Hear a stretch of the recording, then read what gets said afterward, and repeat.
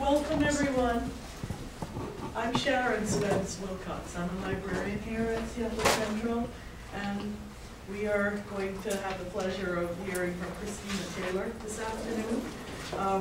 But she's part of our Conversations on Social Issues, which is an extension of the library's charge to promote freedom of information and openly exchange ideas. And the way I look at it, most librarians feel like there's going to be something in the library that's going to offend everybody. And we want it like that because we want everybody to also be able to see all the different perspectives that are out there and to learn. Okay? So this series is entitled Confronting the Myth That Slavery Ended with the 13th Amendment, Mass Imprisonment in the 21st Century. And Cristina Taylor is Program Coordinator for International Education Programs. So please welcome her. Thanks for coming. Hopefully more people will trickle in as we go along. So I will be talking briefly about mass incarceration, mass imprisonment in the United States. And it is such a wide topic that there is no way I can actually do it too much justice.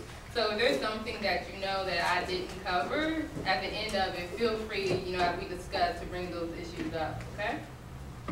So, a little bit about myself. So I'm Cristina Taylor. I have a master's degree in African American Studies, and so my research, was on mass incarceration, and I focus on Black women. And so that's what my research is on. And this topic really touched me because, I have family members who were in prison, friends who were in prison, some that are still in prison. I have colleagues of mine in my master's program, actually, whose family were victims of the COINTELPRO program. So that's that federal program in the 60s and 70s from the FBI that zeroed in on certain individuals and families that they deemed dangerous. And so it's now been striking as illegal and have been revoked, but it was going on for a while. And so this is a topic that really touches me, and I'm really connected to it. And so hopefully I can do it a little bit of justice today. Okay? All right. So, 13th Amendment. I believe that we have all been fed a lie that slavery ended and that it was abolished. Okay? This is the 13th Amendment, what it actually says. That neither slavery nor involuntary servitude, except as a punishment for crime, where a party shall have been duly convicted, shall exist within the United States. So essentially, yes, slavery has been abolished, except if convicted of a crime. And so I feel like that is the under-the-table deal that was made. So we abolished slavery. However, you can still lock millions of people up for crimes. And so I wanted us to start there, to really look at this idea that slavery is ended.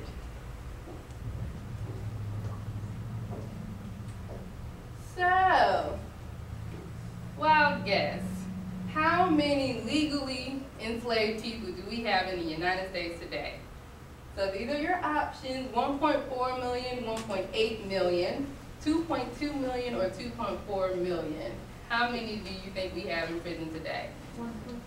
1.4? 2.4? Okay. 2.2? We have 2.2 million prisoners today. Okay? Over 1 million are incarcerated for nonviolent offenses. Okay? And nonviolent drug offenses account for 1/4 of prisoners. So, breaking that down by race, Blacks, who make up about 13% of the U.S. population, account for about 38% of the prison population. Latinos, who make up about 17% of the U.S. population, account for 21% of the prison population.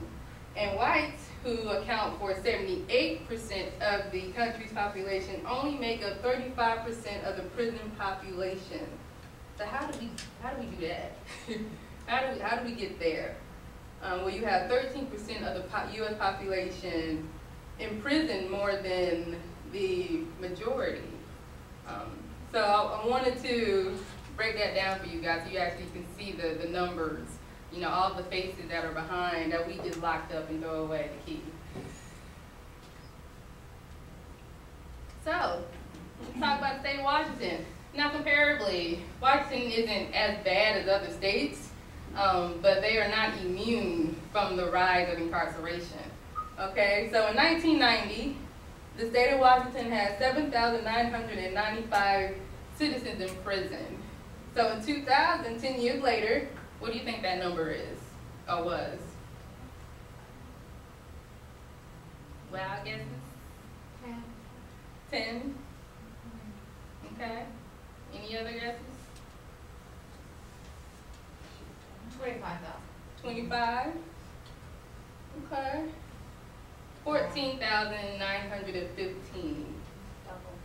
So yeah, doubled and then some in 10 years.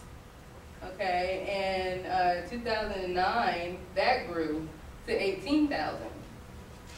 So you can see how rapidly this rate is going. And crime hasn't decreased, by the way. Just the rate that we're imprisoning all of our citizens has. And I'm going to actually talk about how that affects the individual as well as the community, because most people that are incarcerated are only incarcerated for 2 to 4 years. They get out. You know, they're our neighbors, they're our classmates. So what do their lives look like once they get out? Dallas. So let's talk about, you know, the economics of the thing, okay? So just one aspect of it, phone calls, okay?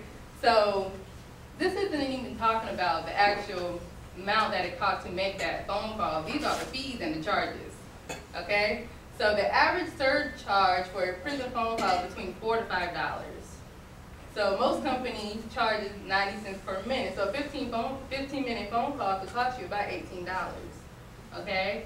And true story, I think it was in Atlanta, and I got a call, and I didn't know what the number was. I didn't answer it. So then they kept calling me back, so I finally answered it. And it was a young lady who mistakenly dialed me from a county jail. And so I told her, you have the wrong number, I'm sorry, and I hung up. That 30-second conversation cost me $12. That was all the fees. It cost me $12. I'm like, really? 30 seconds? Now imagine that was your mother, or your father, or your son, you know, or a friend, or a loved one, you know, who was gone for 2 to 4, 10, 15 years. How much that will cost you?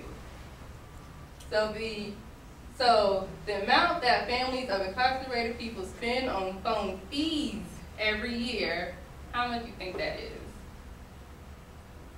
Right? Wild guess. 2,000? 2,000 for fees every year? Was it 10. 10 something. Actual cost, $386 million on phone fees. Oh, okay. Not the calls. Not the calls, the fees cost that much. Because prisons, they're outsourcing this. These are outside companies that are overseeing the phone calls and are charging. That's just the phone fees. That's not medical, you know, that's not food, that's not clothing, that's not your needs if you're, you know, in prison. That's not family visiting. We're not including gas, or if you have to fly somewhere because your loved one was sent to another state while they were in prison. This is just phone calls. Yeah. Let's talk about another aspect of this incarceration boom, women in prison. So the number of women in prison increased by what percentage between 1980 and 2011? So in a 20-year period, you know, what percentage do you think that grew? 100%? 100%?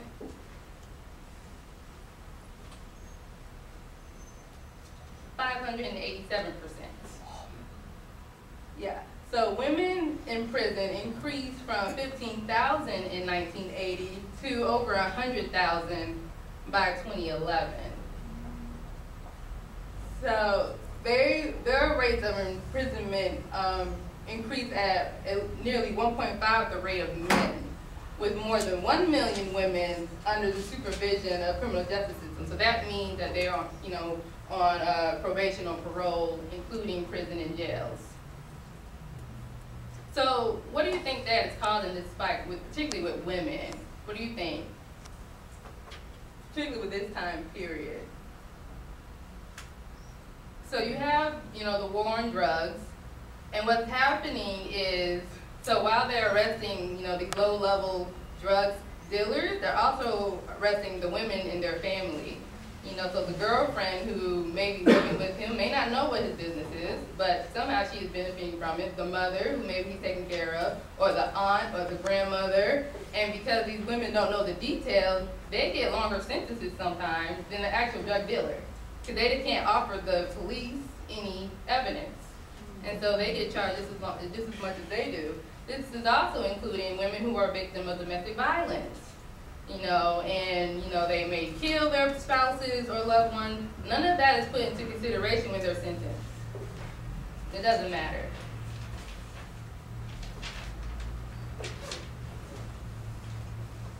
Let's talk about mothers.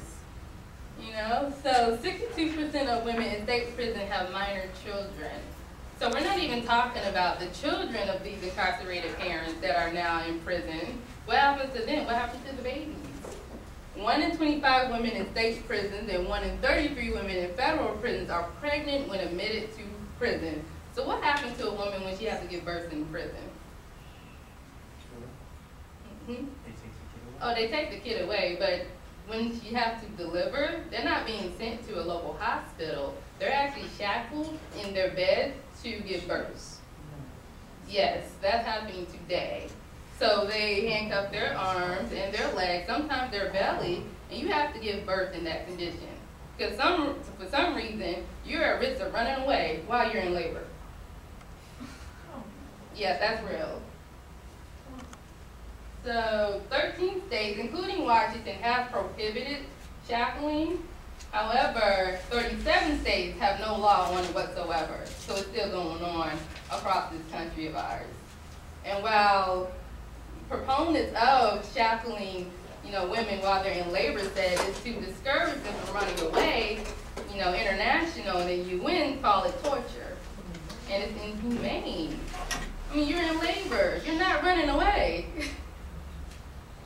So that's real. This is the faces. This is what's going on with our system right now. Did you say that Washington State has a law against shackling? Yes. Okay. Yes. We're one of the 13. Yeah.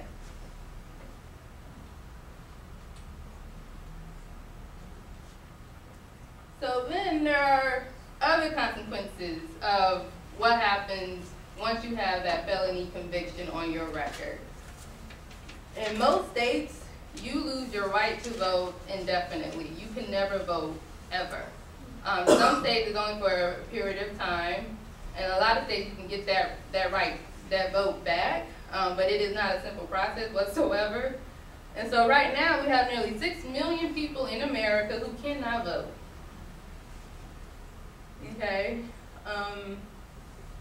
Some of the states have permanent disenfranchisement. And this originated prior to Reconstruction. So this isn't new. This is an old law. So this was a way to attempt the growth of that black voting bloc and the black electorate, So the prison industrial complex was happening long before the war on drugs. All right? And that's still going on today. We saw that in Florida. All these people, millions upon millions of people who cannot vote.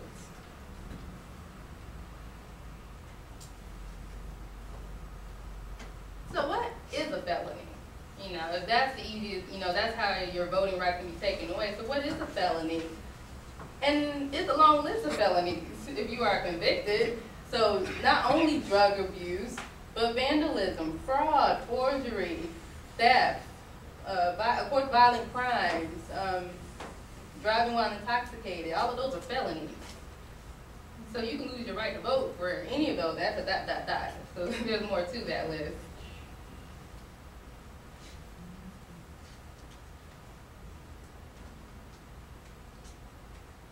So what happens once an offender is released?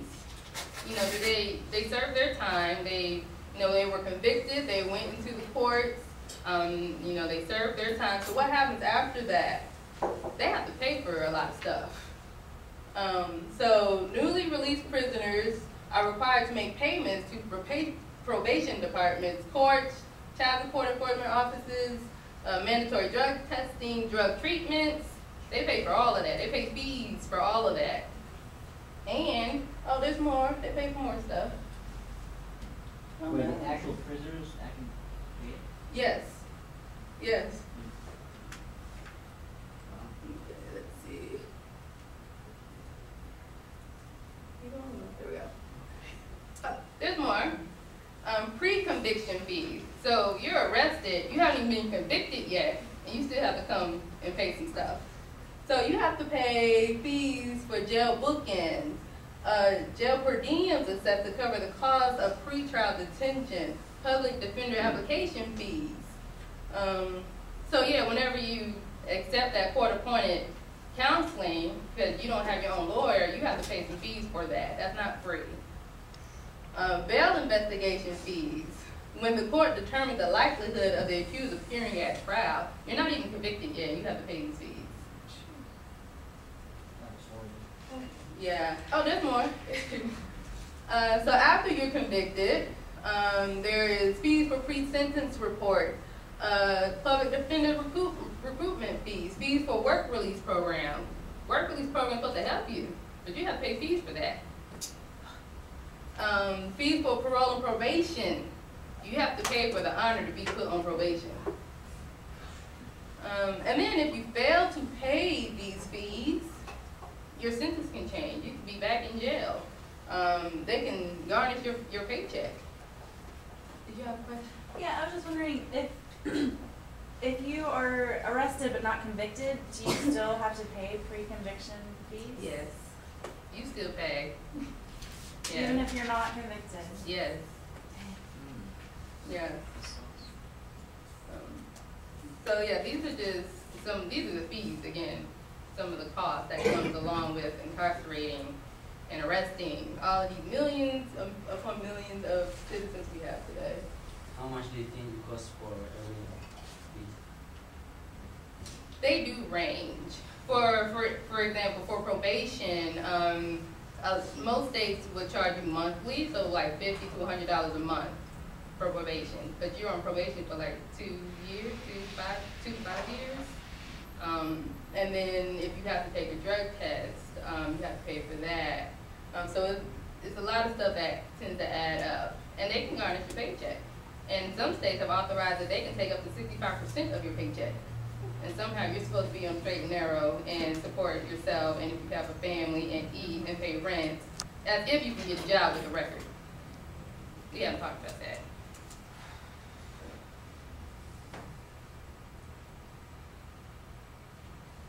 So I wanted to talk about the overview. So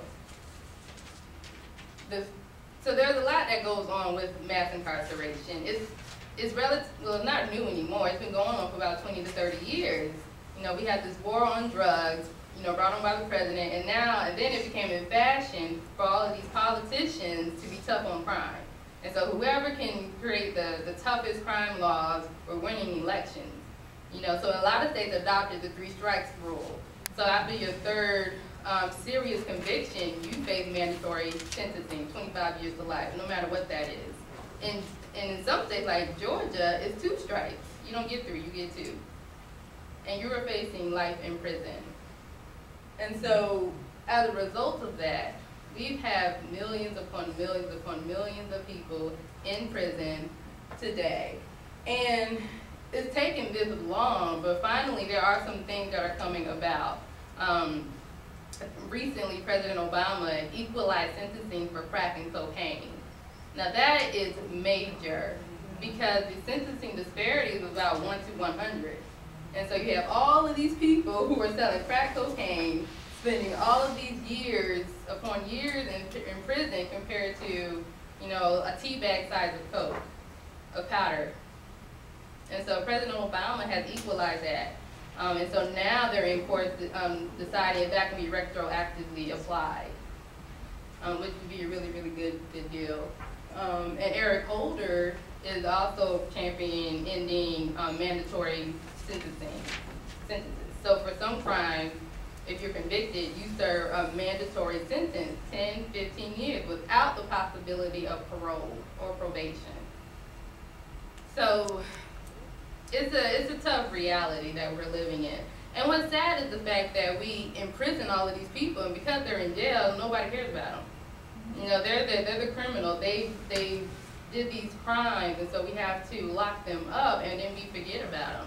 We don't care about the women who are being shackled while they're giving birth. You know, we don't care about the fact that prisons were created for men, and so they're not really fitted for women's and women's needs. You know, or the fact that, you know, prisoners who work are making, what, 75 cents $1 an hour for our license plates and our, you know, and some clothes perhaps, or some jackets. And that, the idea that, you know, prisoners are working and, you know, manufacturing these goods goes back to Reconstruction, post-slavery, to convict leasing system. So you have the end of slavery, and then you have Reconstruction, where you had, you know, African Americans making strides in the economy, in politics, you know, U.S. Supreme Court, not justices, but senators. And then they created all of these new laws that specifically targeted African Americans. And so you enjoy your freedom, and then you get hit with a conviction and fees you can't pay, and so now you're right back into slavery. So this has been going on for a long time, and the system hasn't changed.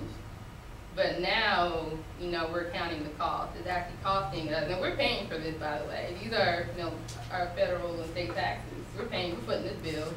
But now states are looking at it and realizing that it's not, you know, it's not effective, cost effective enough.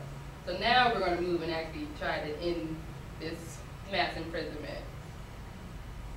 So I had some books that I brought. So one book that I brought was Slavery by Another Name by Douglas Blackman. And so he focuses on pretty much the re-enslavement, he called it neo-slavery, that happens right after World War II up until, the Civil War, Reconstruction, until World War II. Okay, so that's a really good book, really good resource. And then also, Michelle Alexander, The New Jim Crow. This book actually made me mad when I read it. This is research that I was doing. So, because she goes deep, and she paints, you know, the reality of what's going on today in light of, right after President Obama became president, everybody was talking about this post-racial, you know, utopia land that we're living in. But our prison system and our education system and our, you know, economy paints a very different picture. You know, and so she goes there. Angela Davis is another strong advocate against the criminal justice system, and this is just one of the books that she wrote, and she directly challenged the idea of even having prisons, because it's not serving a purpose. Another book, Inner Lives, by Paula C. Johnson. So she interviewed currently and recently released women of color, most of them are, I think, black women, and she gave them voice. So every chapter is dedicated to a woman and her story. Most of these women were in prison for mental illness and unhealthy relationships. So imprisonment has become the cure-all to house the unemployed, the mentally ill, the illiterate, and the poor. We don't want to fix these issues, we just lock them all up. And we don't treat them. And so she gives a really good look at that. And then another book I brought, The Rich Get Richer and the Poor Gets Prison, by Jeffrey Riemann. And so he talks about all of these lovely crimes that the rich get convicted of and then walk out, or don't get convicted of. Like nobody in our banking system has ever been arrested or convicted, but you sell marijuana and it's a problem. And so he goes into that a lot and talks about the discrepancy of class in our prison systems. And so, you know, these are the realities of what's going on right now. And so some other resources, the Sentencing Project, that's online. That's a really, really good resource. They do nothing but research. And so they have some really good stuff on there. And there are just a ton upon tons of hundreds of articles just written on the prison industrial complex and mass incarceration. And so there's just a lot of stuff out there. So I wanted to close with the quote from Slavery by Another Name. In this brave new world, punishment for the original offense is no longer enough. One's debt to society is never paid. Because once you have a record, it does not go away. Good luck getting a job.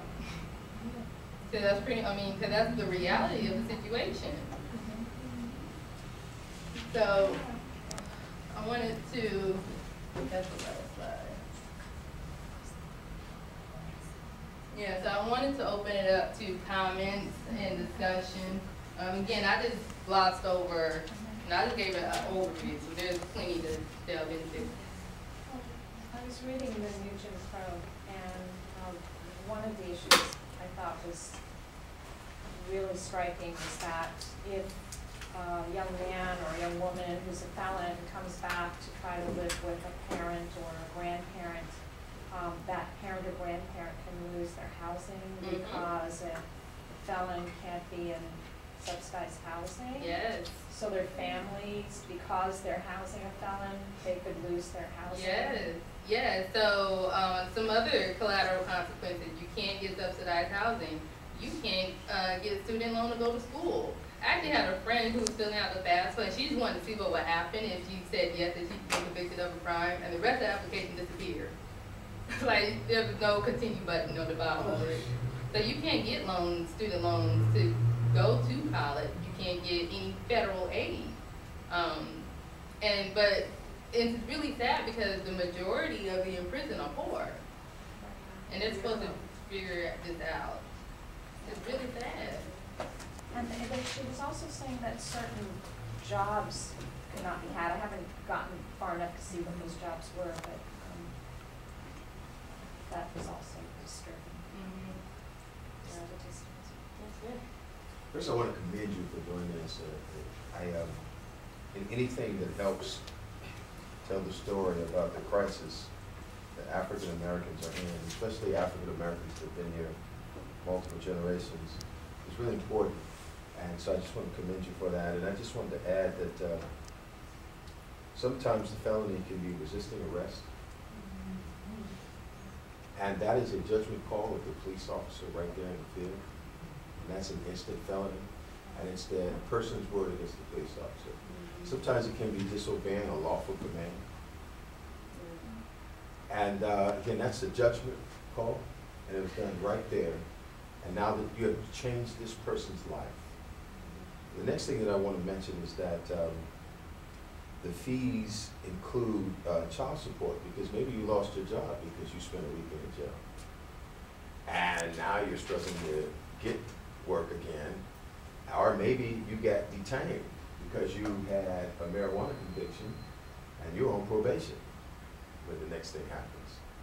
And so your child support starts amassing on top of all the fees and everything. And so a lot of times when these people come out, they come out laden with $15,000, $25,000 worth of fees and costs that have to be paid before they get all their rights back. And that happens in the state of Washington. The third point I want to make is that between about 2000 and 2010, 50% of those incarcerated in the state of Washington were incarcerated on minor possession charges. And the lion's share of that 50% was incarcerated on marijuana possession. Or marijuana possession was the underlying thing that got them on probation, and then something happened and they were in for violating that probation. And so if you think about it, a lot of this is happening to people who are very nonviolent, and we're criminalizing activity that would really, if we were looking at it scientifically, we view like smoking a cigarette or selling someone a cigarette. Because marijuana even has medicinal uses, but it has served the purpose of helping to incarcerate, to warehouse away a group of people that the Reverend Dr. Samberry McKinney, that down that street is named after, no one was named, calls the last, the least, the lost, the left out, the locked up, and the locked out. And it's a cry, even in the state of Washington. The state of Washington has one of the most incarcerated black communities in the whole country. The state of Washington incarcerates blacks at a rate that's 2 times worse than Mississippi's. And it's just a crisis. So I just want to commend you and want to thank you for shining a light on this. And I hope that every single person will do something to help people whose voices are not heard and who are in trouble. Yeah, it's a really, thank you for your comment. It's a really deep topic.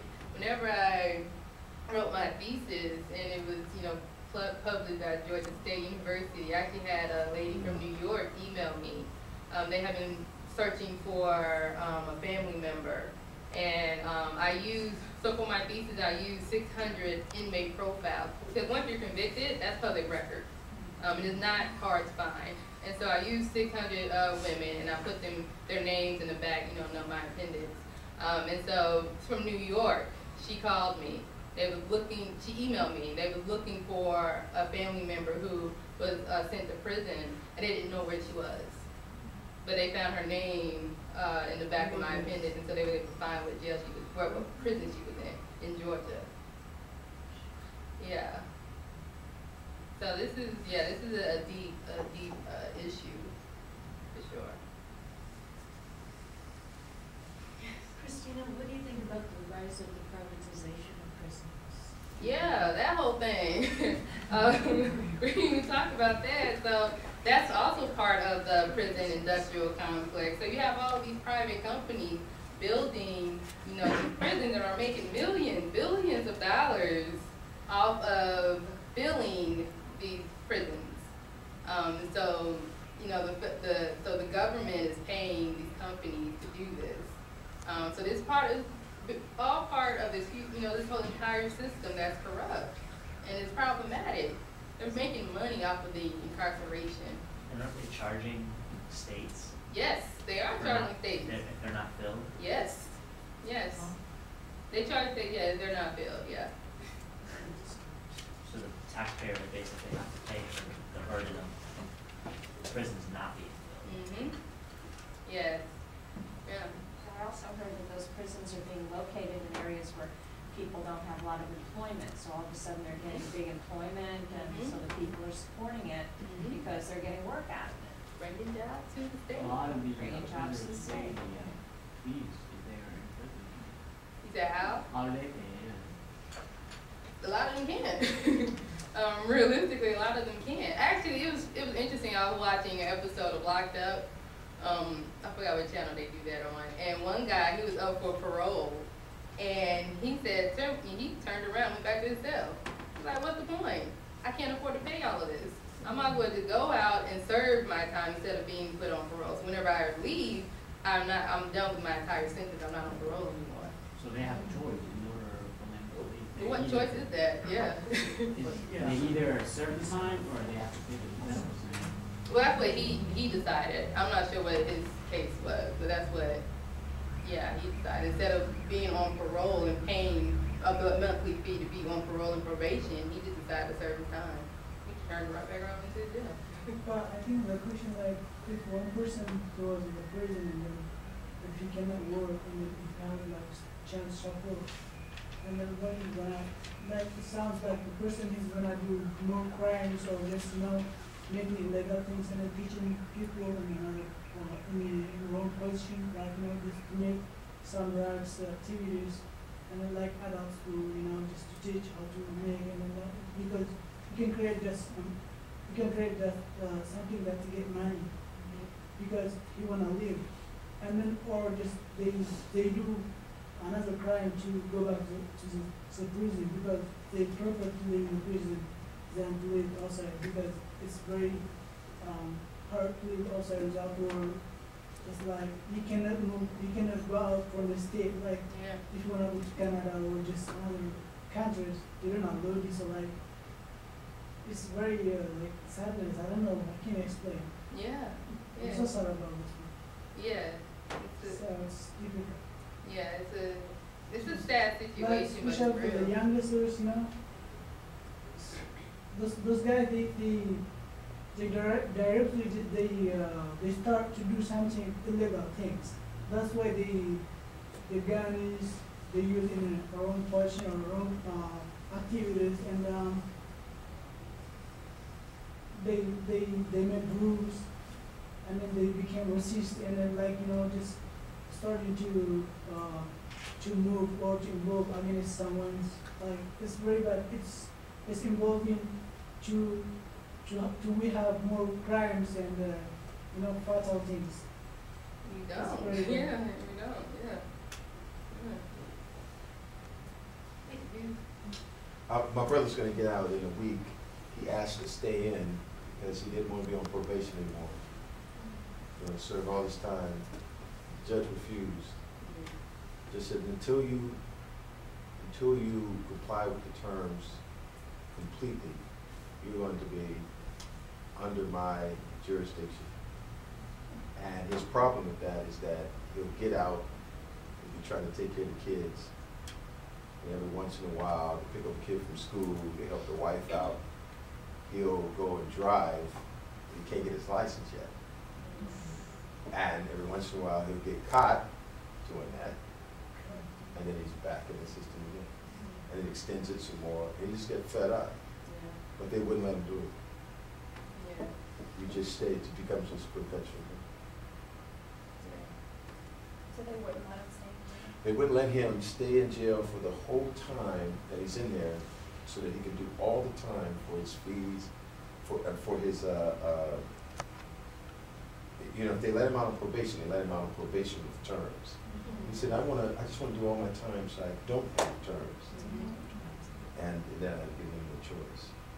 Can he appeal that decision to a higher level? Yeah, but I can't, I'm teaching here, he has no money to get it. Who's gonna take it?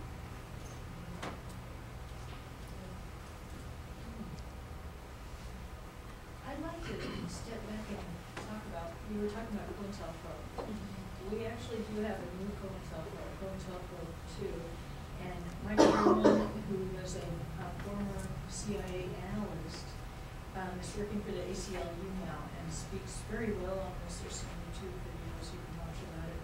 And a lot of times they will try to set people up to get them into prison. If they're an activist, if they're a writer, if they don't know what they're doing, maybe a leader in the Black community, maybe a leader in Native American community, it's still going on. Yeah. My colleague, one of my classmates when I was in grad school, her family were targeted by COINTELPRO. Her mother, they were connected to the Black Panthers, doing community work. Okay, her father's a musician. And they were targeted by the FBI. Her older sister gave birth in prison, in jail. And her parents were fed up. I think her dad is still around, in the state, but her mother moved out of the country. She was tired of the U.S. It was completely unfair. And so, yeah, I'm definitely connected to that experience. Yeah, it's a hard reality. We're in college here. Are there any education programs to work with people who are incarcerated so that when they get out, they actually have a skill and can get a job in a field that will hire people that have Yeah, most states have programs, but most of them are nonprofit and they're community based. They rely heavily on volunteers. But there are a lot of programs, not a lot, but there are quite a few programs like that in each state, including Washington. But nothing from the community college system. Not that I don't know. So New Holly, so me and a bunch of pastors, we went to Eric Pettigrew, who represented 37th District. He brought us back to New Holly, South Seattle Community College's program. They made a lot of promises to us about getting jobs for people with felonies and all that. Everything looks so fantastic. But we've got people in the system working through the courses that they told me to take, and now we're at the end of this recession. So this is the time when blacks start getting work, where most whites have already got work. We're the last ones. We're in a recession, we're the first fired and the last hired. And outside of recession, a long time, we're the last hired and the first fired. And so, and those programs are barely giving jobs to, I mean, I've got 5, 6 people in. We know of no one that's got a job yet. I suspect some are getting. So what they'll have is they'll have, the need will be this big, and whatever the states are doing will be like this. But they will parade that as if there's opportunity. Why are you not getting work? It's obviously because you're lazy, or you just don't have family values, and maybe you like going to jail. And there are a lot of people that buy into it. Yeah, talking about, that mindset of buying into things. Like, think about it. If you're going to court, right, if you're sitting in a court, you're not thinking that a prosecution is lying or that the police made an error. You know, it's a defendant against the entire system. And so the fact that you were even in a courtroom makes you guilty. You know, it's not innocent if you're proven guilty. That is also a lie. There's something in that vein that I just never really thought about. Like, police officers aren't required to have any education. Like, they don't take any cultural competency courses. Like, they don't have to self-reflect and like come to terms with their own prejudice and biases. They just go to the police academy and then they're cops. Yeah. Which is so yeah, so you have all these people arrested, going through the court system before the judge, you know, it's a bigger crime before a jury. And the idea that this person is truly innocent isn't there at first. No, you're in the court, you're guilty of something. You know? Yeah, sure. One witness we had meeting with the sheriffs, like the police department, and then I present my country, I'm urging, and then the police say like the girl, she didn't do anything, but the police just really suspect her because by the car because he was looking around the person, and then when he flashed the light, and then the girl she threw her car, and then she's scared because in her back home, police they hit the people and then they scared for the policies. And then the police he suspect her because she scared him and then he thought that she did some fault. And then he gave her ticket and then she goes to court. And then after that, after they realize the problem is they make the committee to follow her a lawyer. But she's free, but you know, as she said, like the police, they don't have lectures about the societies or the communist culture. So that's like some of the rule of like she got psychological harassment. Yeah, that whole idea. I mean, you have an entire community who don't trust the police. So yeah, if I'm pulled over, I might be a little nervous. Not because I'm guilty, it's because I don't know what you're going to do next. You know? But that makes you guilty of something. Even when police, I was working in the gas station, because he used to come to the gas station and we had a small talk. And then one day he told me like there was a bro, he was a construction, he's working with the police constructions. And then he was going his home and then there was a girl in front of him. And then the girl, she started to drive like she drive. And then after a while, she passes the red line. She passes the red line, and then after, when she kept driving, she stepped on the road. She kept driving because he was a police, and then he cannot stop her because he's a construction police. And then she scared him, and she cannot drive. Like you know, some of the people like they don't have courage to drive in front of us or around horses. Yeah. I know she is from outside, but not from Essex. She has the same background. Do you have suggestions for things that we can do to help change the laws or to help get the word out as to what's really going on? That's major. Just one, educate yourself on laws and the people who you elect. They have the power, and vote. You know, making sure that you are supporting people, and not only voting, but you know, let it be heard. They need to hear. You know, all these elected officials we got running around here. They need to know what issues are really bothering us and what we want them to do. They should be working for us. You know, so just educate yourself, really. Yeah. Are you familiar with any organizations that are doing the work that is fighting this type of, you know, this, I mean, obviously it's very daunting because you're talking about institutional, you just on so many levels, there's so many meta levels to it, but like, because I think rather than kind of, you know, I think obviously arming ourselves is important, but also, you know, connecting with those who live the experience, so to speak, rather than kind of going on Rambo missions. I don't know. Yeah. So I'm relatively new to the States. I'm still learning. But I do know that UW, professors at UW and other law professors and people that work in criminology actually did a study. I think you mentioned it during your talk like a week or two ago. I actually knew about that when I first got here. But they did a study for the for the state of Washington Department of Corrections about racial disparities and mass incarceration in the state that they reported to, you know, to the state. And so work is being done to uncover what's going on and bring these issues to light so that, you know, so that changes can be made. And on a, you know, national level work is being done. And now politicians now they're actually coming to understanding these issues and are for ending mandatory minimums, you know, decriminalizing drugs, community sentences. There's some stuff going on. It's kind of slow, but it's happening a little. There's a group, it's a local group in Washington called No New Jim Crow. Maybe you can like Google them or look at their Facebook page. They do a lot of community stuff around festivals and this community work. That's another Jim Crow. No New Jim Crow. Any other questions or comments? So do you like kind of like you saying like the silver is continuing, like you might be changing the direction, like you don't have a lot of fees, like you know, that kind of stuff.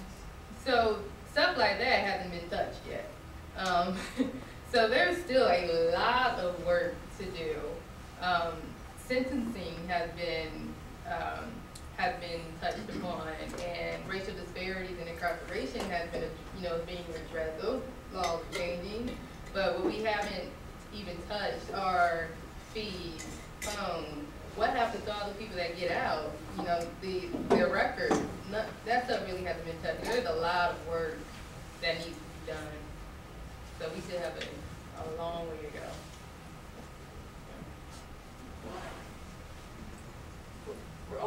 We're pretty much out of time. Cristina, thank you very much.